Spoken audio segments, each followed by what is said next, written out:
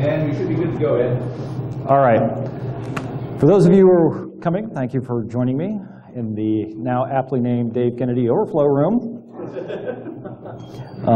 also known as Threat Intelligence Management Anonymous. So what we're going to talk about today is around threat intelligence management, specifically the processes, the steps, the technology that goes into it. Now, before I start, I do want to say that at the end of this, there's an opportunity to win a DerbyCon ticket. So who doesn't have a DerbyCon ticket? Couple? All right. So you have the opportunity, based upon today's discussion and talk, to win a DerbyCon ticket. Who would want to win one? Anybody? Of course. Okay. Yes. All right. So a little bit about myself. I'm an Iowa farm boy. I used to be very happy. I am a technology geek. Wife's not so happy. Very not happy over the fact that I have not gone to using a tablet yet. So I am a veteran of the Navy. Any other veterans? Military? One. Thank you for your service. I actually thought I could actually pull this mustache off. As you can tell, I don't do that anymore. I'm a big science fiction fan. Is anybody else a sci-fi fan? Who's waiting for episode 7 to come out of Star Wars? Yes. And for those of you who are wondering, I am in the picture. I'm the guy in white. And I happen to be certified with a bunch of letters that normally falls on the other side of information security. And it's detailing around the information security side from the business perspective. Now, I do have a technical background. I also have a lot of time where I like to play Scrabble. And being a geek, I do like to come up with unique things. So one of the things I sat around one night was trying to figure out, what does my certification actually spell? And lo and behold, whoa. Yeah. The mustache has returned. It will make a comeback. Ultimately, what that came out to spell is GIC-IT crimes, which, being in information security, is kind of cool, right? Find IT crimes.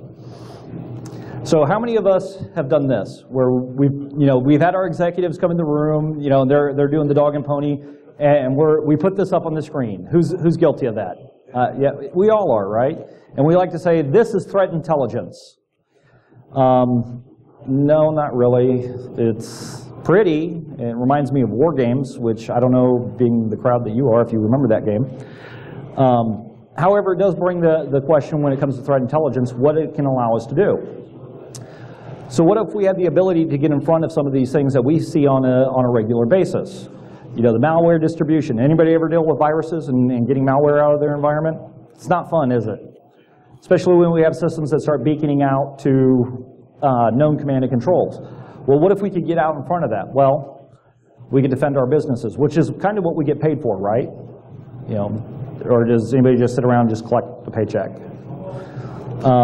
We can prioritize our resources, because in information security, we tend to always have more people just sitting around waiting to do something than not, right? We can make well-informed decisions, as well as ultimately reduce the impact to the organization. So today, what we're going to talk about is how I ended up in this space. We'll take a look at what it takes to build an information or a threat intelligence program, what actually threat intelligence management is, as well as getting into some of the analysis side that goes into it, which analysis is sort of kind of critical for threat intelligence. We'll take a look at an actual case study, when we start talking about how this gets into the organization. The big thing nowadays is, anybody's management ever come back from a conference and go, we need threat intel? That management by conference never works, right? So we'll take a look at some of the case studies around actual application of threat intelligence, as well as the business value, and we'll discuss what I call the field of battle. So in the beginning, there was the internet. Al Gore said it was good, because Al Gore created the internet, right, according to everything. So we're familiar with security through obscurity, but I've gone into this next phase of saying, we're not doing that. We're just going to be basically, denying the issue. We're going to hope for the best, and we're going to have faith that the resources that we have come in. And over my expanse of my career, starting back, I started actually documenting some of the things I was hearing. Who would attack us? We're in Ohio. Okay, that's a great one because the internet's only located in Ohio. So that made me start asking some serious questions that revolved around whiskey, tango. We'll stop there and go back to the alcohol because that's what we need. And ultimately what ended up happening is, we've all heard the term Internet of Things, right? Anybody not familiar with that? I made the comment during a conference between two individuals, one from the business, one from the technology, and I said, oh, IoT, it actually should be IOTD, the Internet of Bad Things. And immediately was accused of promoting FUD. And anybody ever been accused of FUD? The FUD peddler, the narcissistic vulnerability pimp? Yeah, so definitely was not happy. I was rather upset because I saw a problem, but I was having a hard time understanding it. Did anybody think that internet-based attacks were not actually a threat to their organizations? Again, some of the common things that were being said. And again, being an Iowa farm boy, when I'm faced with a problem, I like to tackle it head on.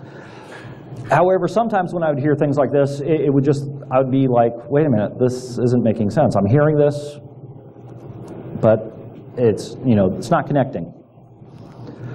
So before we go on, let's go ahead and get into the right mindset.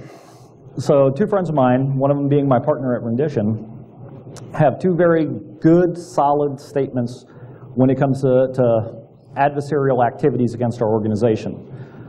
Rob Lee likes to say that we have zero influence on whether or not we're going to be targeted as an organization. Do we all agree on that?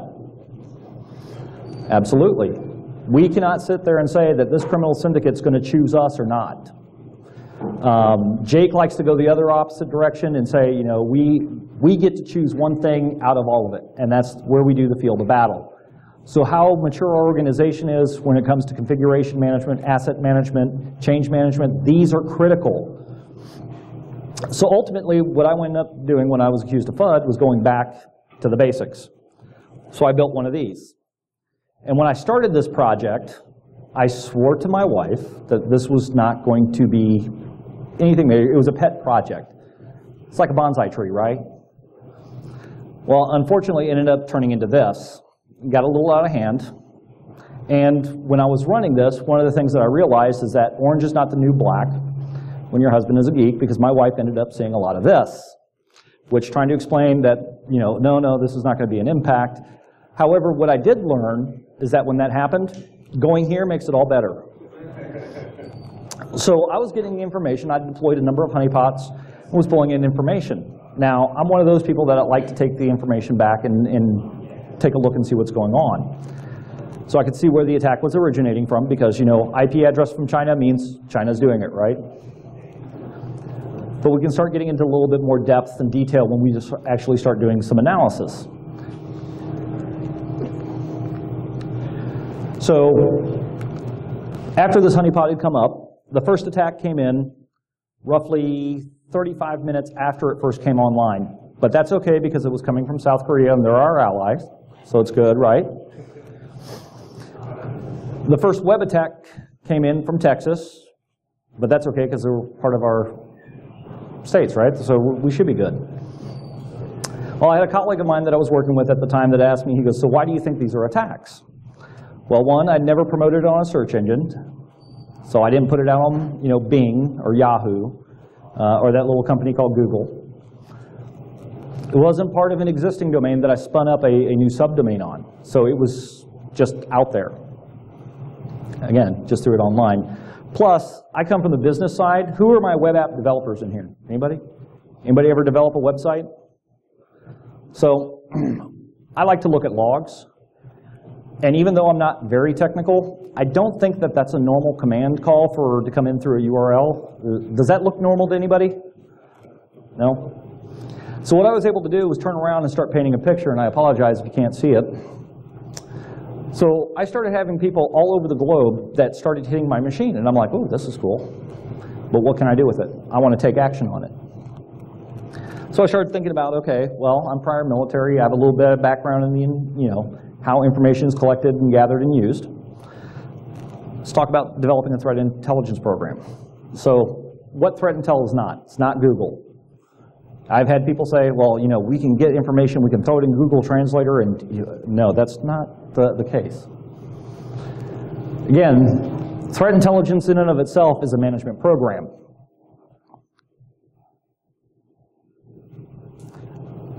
The way we apply the information we collect is just as important as the tools we use.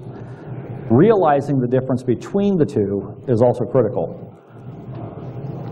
So some common misconceptions around threat intelligence management is that it's a list of IP addresses and domains. Now, that is source information that can be used potentially, but I will tell you that if you have information that pops up and all of a sudden you're communicating with, you know, someplace in South America, that doesn't necessarily mean it's bad. I was working with a client, financial institution, very large financial institution. Nobody could account for why there was a connection down to Colombia. So the security team, being the protectors that they are, killed the circuit at the firewall. They stopped denying traffic. And then about 30 minutes later, they got a call saying, why is our bank down in Colombia not working? Again, small gap between the security practitioners and the business. They'd actually started up new services, and now we had just impacted the business. So bad IP addresses may or may not be bad, and this plays into the necessity for conducting analysis. That you can actually buy threat intelligence. How many have had a vendor that's approached them and say, buy our threat intel? It's not threat intelligence. It's not something you can buy. You have to build it organically. They can provide you source feeds, but they cannot provide you an actual threat intelligence offering. It requires the NSA's budget. Now, I wish I had the NSA's budget. Not even that. I wish I had a fraction of their budget. What I did was turn around and take a lot of open source tools and leverage them in a position that would be able to provide me the information I need, which was cheap and inexpensive. Ultimately, one size doesn't fit all when it comes to threat intelligence. And when I say that, we've all run vulnerability assessments against our networks. Yes? No? Maybe sometimes? And they come back with these risk rankings of saying, this is high. Well, it's not a cookie-cutter approach, because what a risk is to my organization is going to be different than what a risk is to yours. So again, one size doesn't necessarily fit all. Oh, and then it's only for information technology and security people. When we talk about threat intelligence, it plays right into risk management. Risk management is owned by the business. So again, you don't need the $1 million budget. It helps to have a budget defined, not mandatory. What you do need is leadership's commitment and understanding of what threat intelligence actually is. In this case, it was my wife who did not understand threat intelligence, or why I was spending all this money on doing this thing. So when we look at threat intelligence, we walk through the different processes. And that goes from planning all the way through action. And ultimately, at its core, it's a business management function. It provides a strategic advantage that allows for tactical application. We can take the information we collect and gather, and we can actually use that. So when we talk about the intelligence universe, we have data coming in from all directions. We're going to look at a little bit today is looking at the human side. We're going to look at the internet. We're going to look at our own internal systems. So we have this thing in threat intelligence called the ecosystem. New buzzword.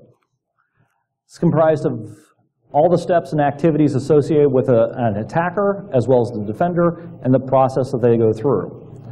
And we'll get to this in a little bit later.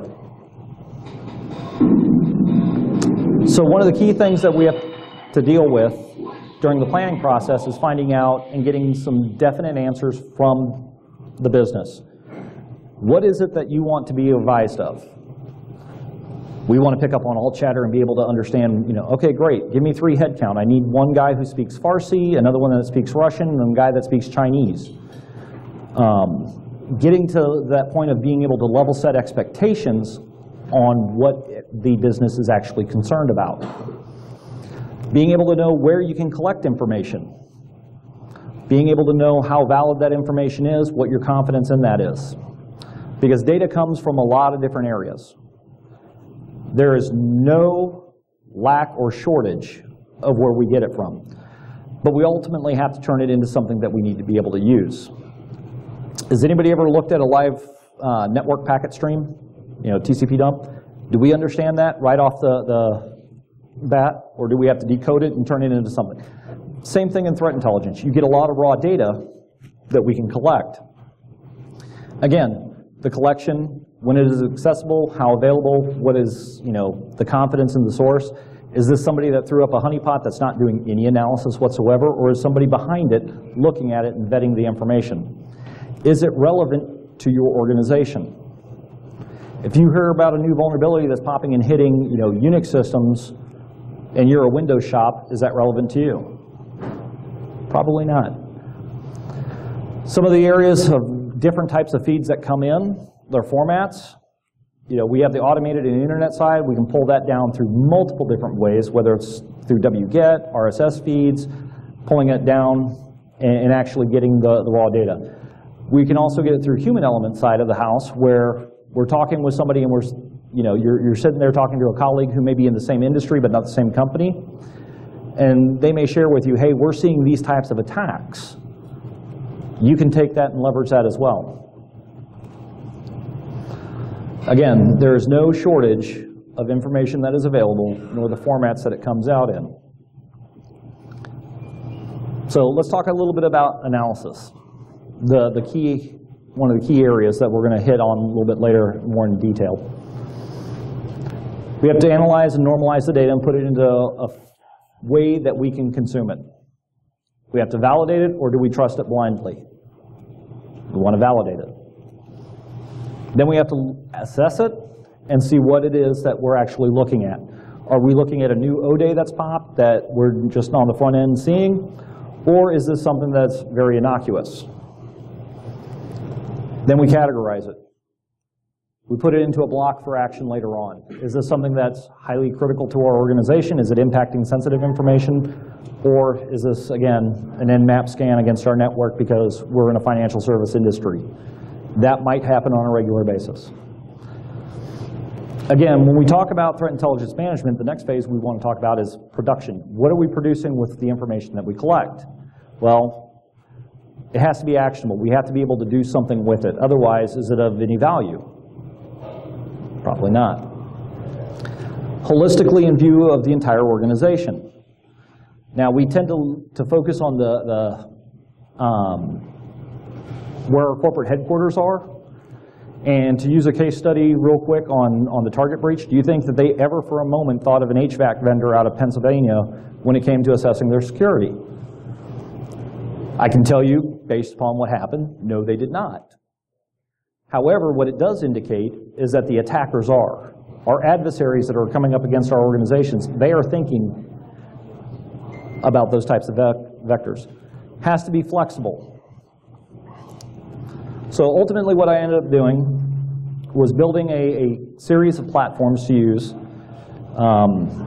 Any of those who've ever used those easy-to-use tools that are native to Unix and Linux languages like sed, awk, grep, the ones that aren't so well documented, they allowed me to be able to take that information in, ingest it, and turn around and produce some information that I could use. Every open source project out there known to man can be leveraged in some way, shape, or form.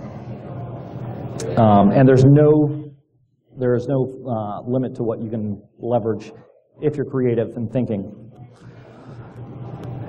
Allowed for a highly customizable environment is a good way of saying that, I made it do what I want. So ultimately what I ended up doing was coming across and was able to track down an application called CIF, Collective Intelligence Framework. And this allowed me to start aggregating information in, ingesting it, and then coming back and looking at it. Now, we're all fine being able to look at a command line, right? Now, put yourself in the business side. Do you think they'll understand that for a second? No. So getting creative, we created a dashboard. Now, will they be able to understand this? A lot easier than having to read a dashboard or a command line. So then I was able to pull out some additional information of bad things going on around the globe and how it impacted the organization. Again, and this differed from Norse and some of the threat maps that we see out there in that it was specific to the environment that I had structured specifically for this. So then what I ended up doing was getting a number of collection points for analysis that would allow me to turn around and produce something. So whether it was a new IP firewall or a new firewall rule set, whether it was dropping something at the boundary, I had the ability now to actually look and see and take action and find out, or prevent things from going on, which is the key thing, being able to take action with what we know. Specifically, in this case, action against bad things, or things that we had perceived as being bad. So from a technical aspect, my hardware quickly became more than what my wife thought was reasonable. Plus, has anybody else ever had to explain or justify getting a 40 amp circuit put into their house? Probably not. Not an easy sell. Again, open source platforms were used. Number one, they were free. There are a ton of them that you can choose from. They're free. They run on legacy hardware, which is great because legacy is cheaper, right? Did I mention they were free? So the entry level for a business organization is relatively low, especially when you start talking about virtualizing systems. So you can make the business case for them. Well, what that ended up resulting in is I needed to focus more on the analysis side of the house. I was getting now approximately between 960 and 1400 megabytes per hour to process, which is what spawned that again. Because as I'm pulling in this information, I'm sucking up bandwidth. Then we created a little lab to teach people how to do this on their own, which, of course, do you guys know where this is going to lead me to again? Back to Jared. So overview of this, we look at it, who's interested in us. We're able to look at some of the new attack profiles. I got to watch that speaker. We can start seeing malicious things happen. Also, I could start planning mitigation tactics. I could start planning to do things with what I collected. Again, updating, identifying malware quickly. These are all types of things that we can now do based upon the information that we collected and aggregated. And of course, for the business folks, being able to draw maps and dashboards, that's like critical. Same reason why we put up the Norse map when the executives walk in the room, because it looks important. So let's dive into a little bit of the analysis. So, saw a number of the systems that were getting hit by honeypots. And if you've ever seen and pulled information out, we can see this. And this is from a very short snapshot, but we can see that they're trying 1, 2, 3, 4, 5, 6, admin and root, admin, to get in. Which is, we were able to pull that back and tie it to a couple of platforms to see exactly what they might be looking for. So we were seeing brute force attacks occur against privileged accounts, which default credentials, they are going to be used in attacks. But does that buy us any additional information? Well, let's actually get into something that's not root, something that's different, something that may create some additional information for us. So from some of the information we were able to collect, we were able to see that support belongs to US Robotics. Well, that's interesting. I don't run any USR. This was interesting. Machine hypervisors, interesting cloud-based system. The next interesting one, I'd never seen this before until I started looking up. Somebody was looking specifically for Polycom servers that might be connected to the internet. Well, what are Polycom systems used for? Anybody? Telephones. Telephones. Communications. Why might somebody be interested in what we're talking about? Because they can listen in on your traffic. There you go. So pulled some information. I had an outlier right here that was not like the rest, but hey, in true Mandiant fashion, I'm going to pull up a map and see where that goes. However, when I started analyzing some of the information around it, collecting of the agent strings and analyzing it, started showing some additional information that we could use to better protect ourselves. start seeing actually what they were using.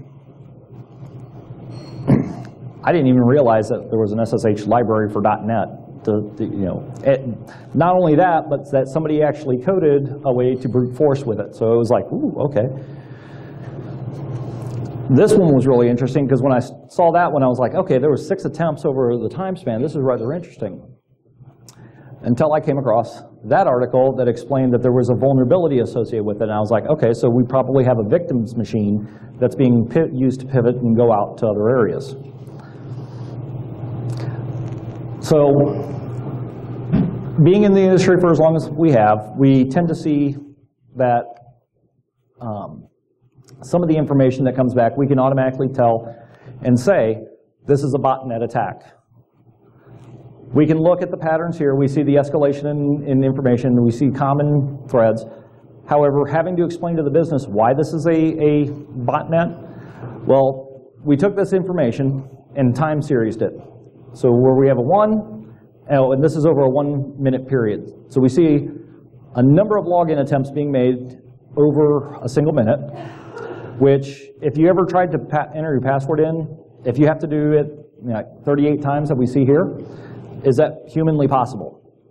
So we can probably say that this IP address is probably part of a bot network.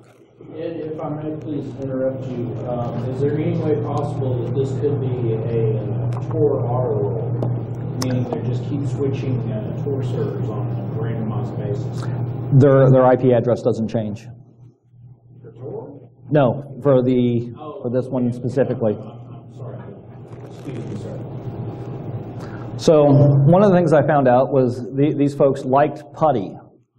And it actually was tied back to the Tuwan College. Guess where? China. However, anybody use putty? Anybody download putty recently? From the legit site. From the legit site? They make putty available in multiple languages to include Chinese. Yet we see here, when we cross-referenced it, that's all the English standard language.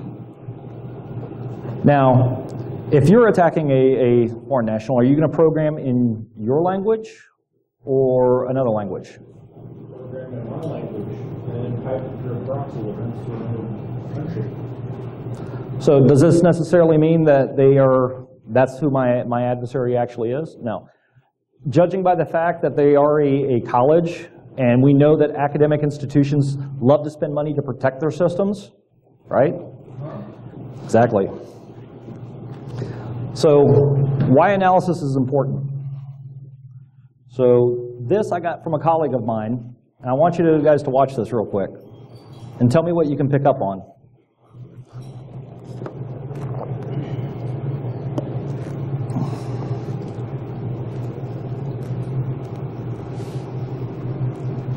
Is anybody unfamiliar with the commands that are being issued?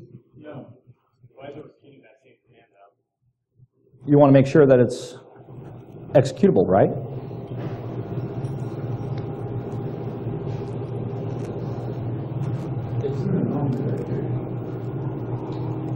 So to keep in mind, this is a Kippo honeypot, which allows somebody to brute force the root account and gain access.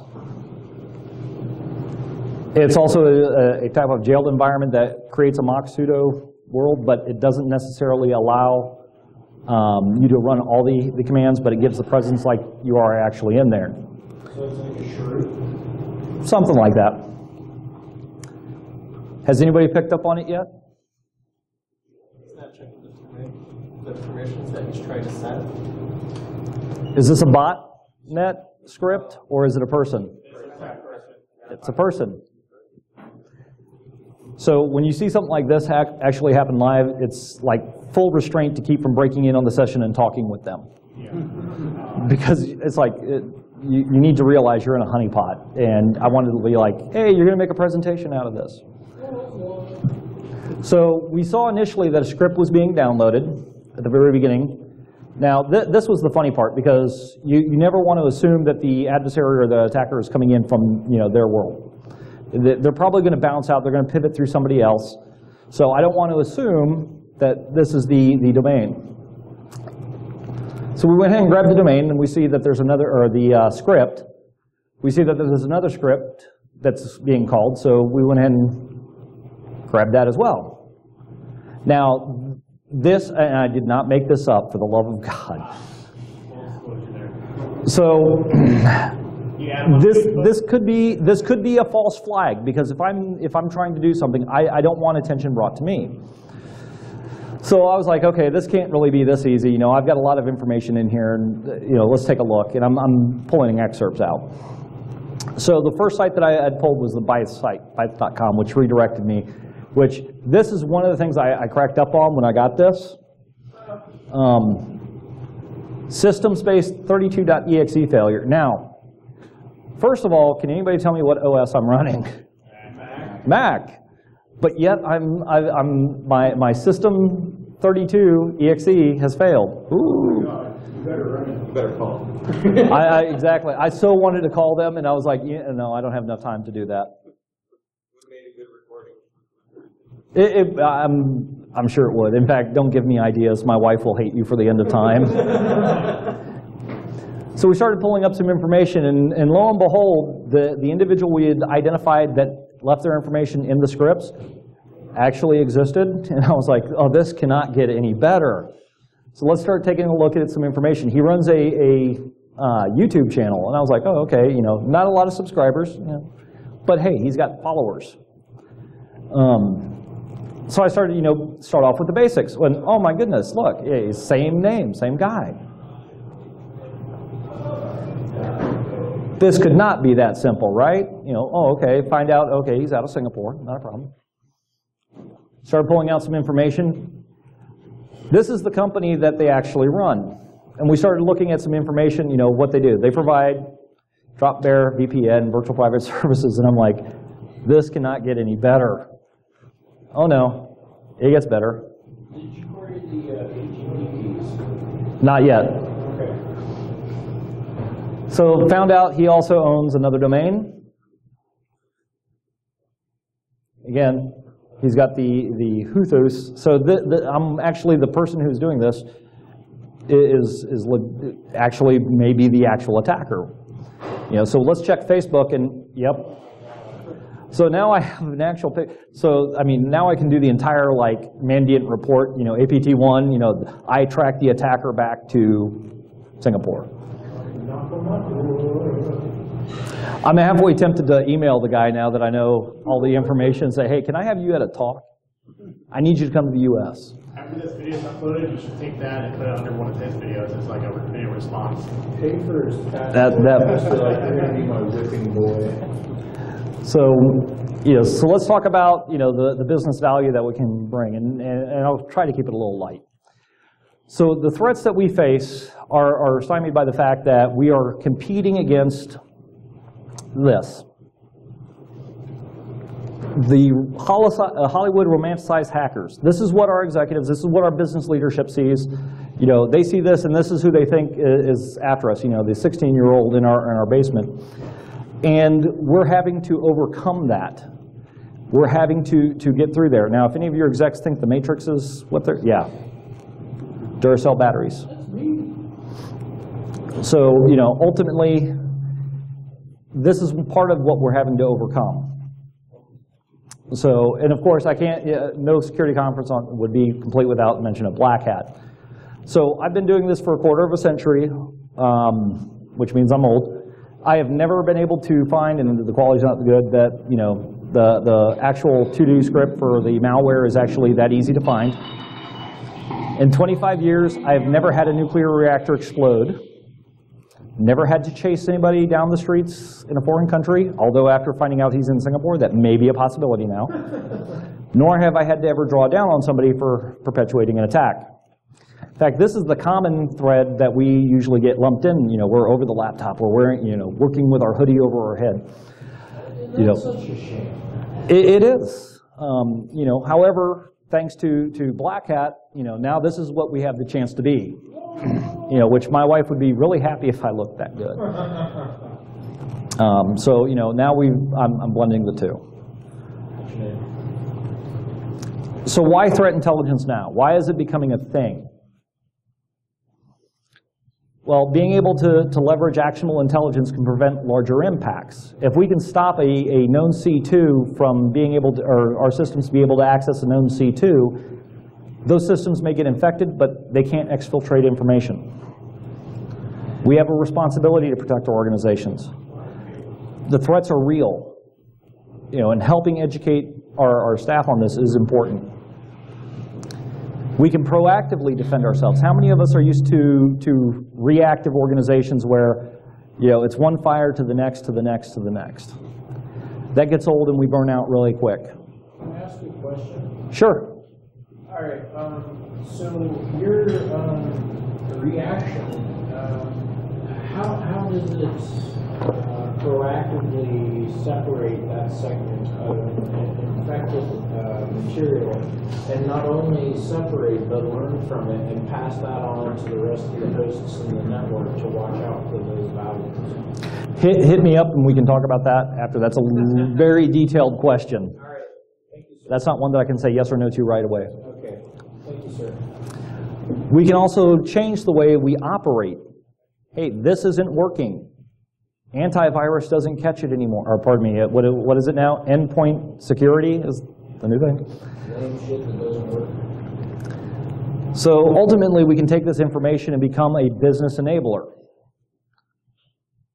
We can identify some common information. We can identify whether or not we're being targeted by a criminal syndicate, a nation state, hacktivist organization. We can identify some information about where they're coming from. We can develop a profile.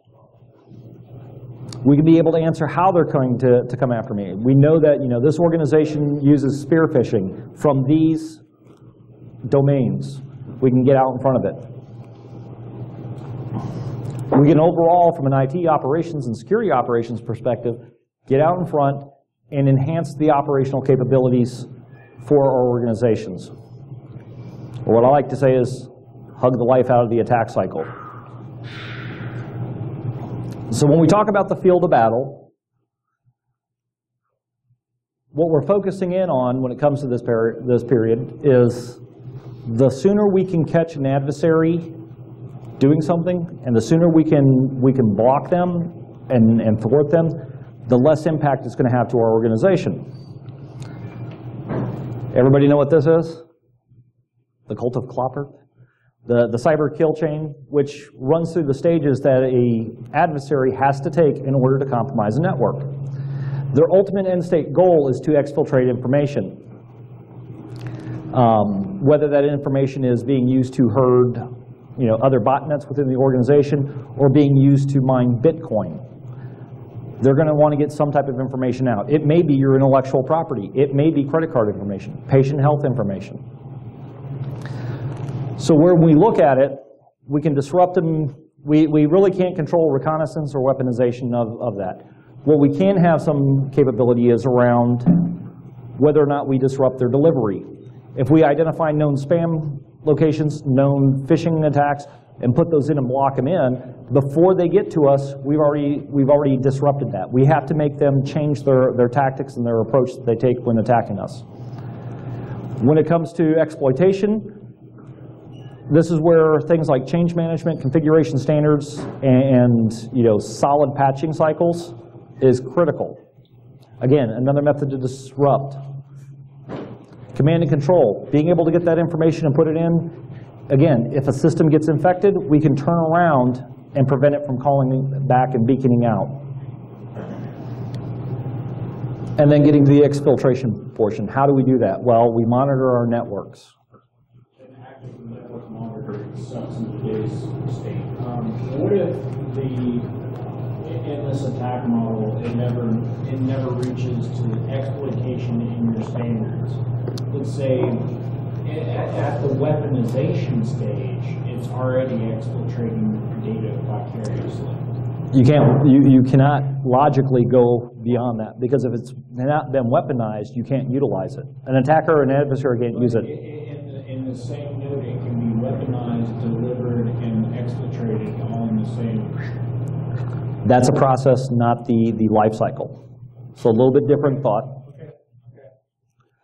So ultimately and ideally, this is where we want to try and disrupt as much as possible.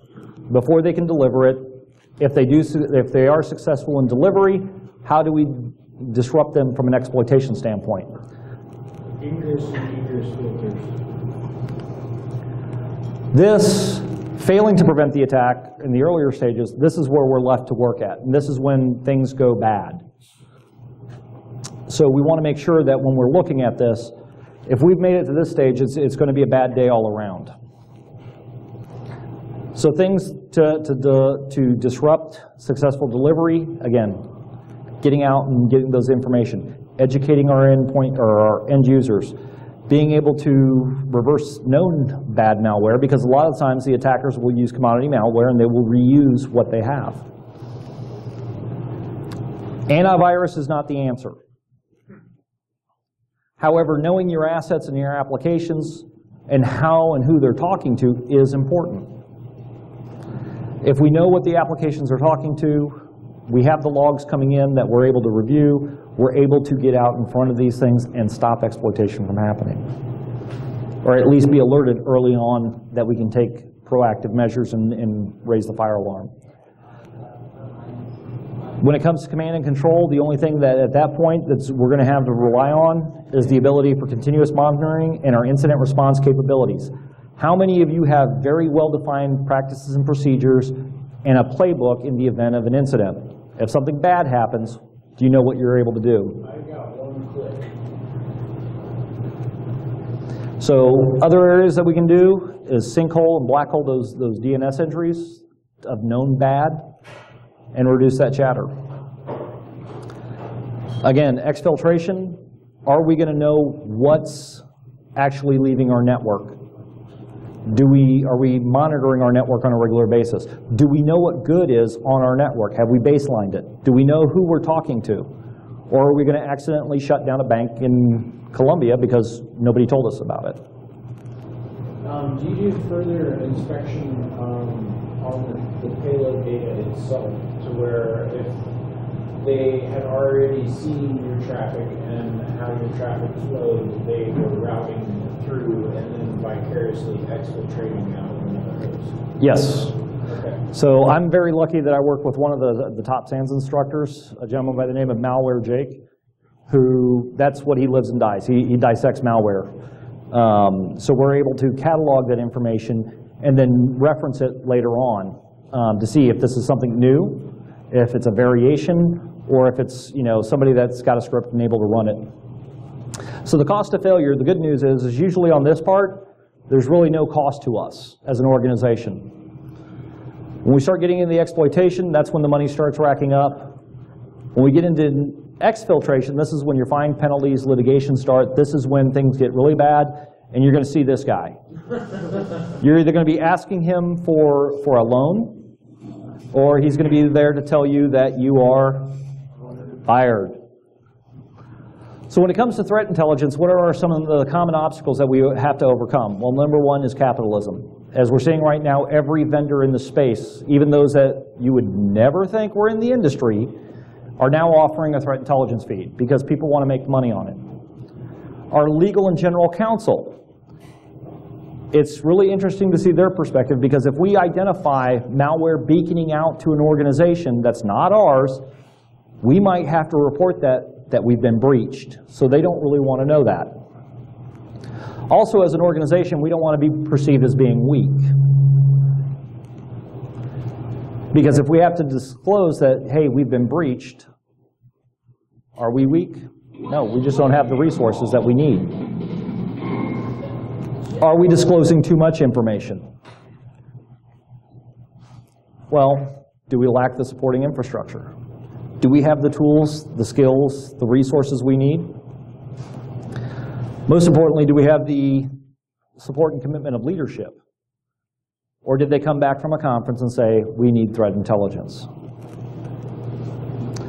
Another thing is knowing your environment, knowing who you're communicating with, what information is transferring, how that information is. Are we like the OPM where everything's unencrypted and we're just transferring data back and forth? Or is everything encrypted? Is it commensurate? Is it being protected commensurate with the impact it can have to the organization? Because this looks nice and vendors come in and they're like, oh, look at, buy our threat intelligence.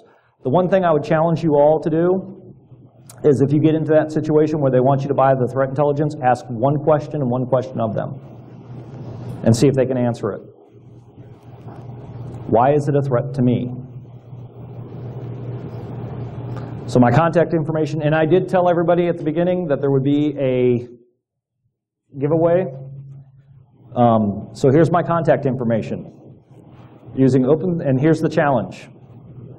I have a free DerbyCon ticket for anybody who can get this information and send it to me. First one in. Is it cheating if I answer? Yes. And with that, I'll open the floor to any additional questions. So looking at the threat intelligence, like things that are out there already as far as Python, like threat aggregator, Combine, things like that, or threat IQ, how are you using any of those Yes. now? Yes. And then, so what are your formats you're trying? I see like you put them in XML, things like that, but is there any like Sticks Taxi, CEF format that you're trying to get into, and like what are some of the ways that you've got around that hurdle? So to answer that question, the first thing I always do is I define the problem. What is the problem I'm trying to solve? And then I put it in the format that's going to work best. If it's just me dealing with it, I can read a command line and I'm fine. If I'm working with business leadership, I might use something like, do you guys know Harbor Master? You follow him on Twitter? He made a great little thing called IP Pew Pew. And it's a threat map. The fun part is you can actually structure that to your organization based upon what your organization is seeing from the logs and information. And now instead of having to throw up the Norse map, Right. you can show in context of your business with sound effects that actually is able to demonstrate, this is what we're seeing on a regular basis. This is how we're being attacked. Ultimately, though, it's going to be based upon the audience. Ingesting that information, you're going to have the information provided differently to somebody who's a firewall administrator versus somebody who's an IDS administrator versus somebody who's in the C-suite looking at you going, where is my money going? That dashboard you showed, was that Kibana Elasticsearch? Yes, that's the elk stack. And then for, I guess, provide the best detection, because if you're collecting all the data, that's one thing, but actually analyzing that in real time or near real time, is the same the best approach for correlation, or are there better approaches? So for correlation in events like that, there's another talk that I do called The Answer is 42 that talks specifically about that. It can leverage a lot of the same technologies, capabilities, processes. It's just, yes, I'm big on analysis. I want to see what's going on. I want to be able to run it through and balance that information based upon that. If in that initial inspection stage, are you going to go ahead and execute this information that's obviously arbitrary prior, and then alert the rest of the nodes on the network of any intrusive behaviors that could be defined in any set of payload that could be defined in the initial process? So to answer the question, it all depends upon the business needs. For example, if I see suspicious activity coming off of my transaction processing switch, if I'm a payment processor, and I suspect that it's been compromised and I'm seeing traffic go someplace else, am I going to take that system offline and start doing analysis? I'm not saying taking it offline, I'm saying doing an immediate deep dive of the packet payload to find out more intelligence over what it's doing, what it's either trying to exfiltrate or process as a command in your network. I'm going to look at it and see what it's doing. And one of the reasons why analysis is so important, because you can get a piece of malware. For example, if you're a payment processor and you get a piece of malicious software in your environment that you've identified that this is bad, you might have to report a breach, especially if it's exfiltrating credit card information. However, at the same token, if you're able to reverse engineer and take a look at it and find out that it's part of a larger botnet that's sending out spam relay or is acting as a spam relay, would you have to disclose that? General counsel will weigh in and probably give you the best advice. If no credit cards being disclosed, you may get a pass. Any recommendations for, I guess, tuning out some of the noise? Time. The key part that a lot of our organizations that we work with is that we inherit the network from somebody else. And we're really great as an industry documenting our network infrastructure and who we're talking with. So it's going to take some time, and that's one of the things to convey to management is that, hey, listen, this is going to take some time to get them to understand and find out what good is. I've worked with some organizations that have been like, hey, we've got $800,000 to buy this feed from vendor X. And my recommendation to them is, no, don't buy that feed. Get some resources, get some human capital, get some analysts. I would rather take that $800,000 investment instead of an annual cost for a source feed from somebody, put that into bodies that knows my environment, that understands my business, and can find bad on their own. Can you go to the previous slide? I have the skills and capabilities. Thank you.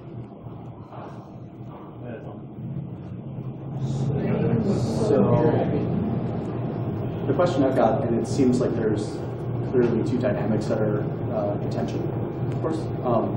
One being the immediacy of analysis, the other being the sort of depth of analysis, right? Like tracking that over time. How are you balancing that out? Like in your own thinking, how do you tend to balance that? So I'm a workaholic, so that's not a fair question to ask. Because there have been many nights that I've started like working on analysis of something like on 3 o'clock on Friday, and then the next thing I know, my wife's saying, hey, it's 7 a.m., you need to take the boys to school, and I'm like, but it's Friday, and she's like, no, it's Monday. Yeah. You have to find that balance, and keep in mind that when you build a threat intelligence management program, you're going to have a manager, you're going to have reverse engineers, you're going to have analysts, and they're going to focus on their areas. So, a new collection effort has yielded, we found these binaries on our system that are bad. So immediately we know we can start hashing those to go out and start looking for other badness. We hand that off to the reverse engineers who are able to sit there and tell us what it actually does. Then we can start making some more well-informed decisions about what is it that we're going to do. But yes, it's always one of those things of what does it do and how do we respond. So I've got 4 minutes before the next speaker, so I'm going to have to turn this off. Thank you all for coming. Especially opposite.